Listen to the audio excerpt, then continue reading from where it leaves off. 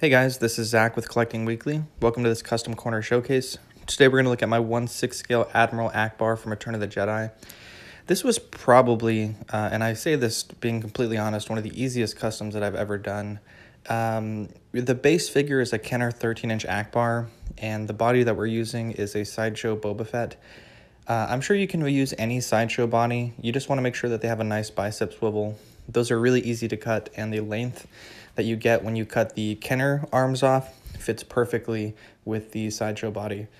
The Kenner body isn't bad. It's a little tall, and it doesn't articulate as naturally, and that's why I recommend a body swap.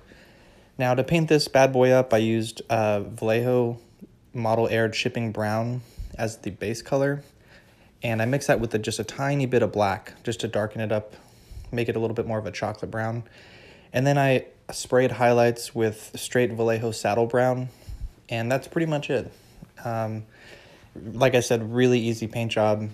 You know, you attach the arms to the body and you put the clothes on, and the head just rests on the existing neck joint. It was really easy. You then have to drill out the eyes, which is, again, really easy. And I just used a Dremel, and they came out fine, and I used some heat to pop in the new eyeballs. The eyeballs that I used, they were teddy bear safety eyes, and you can see they look really good.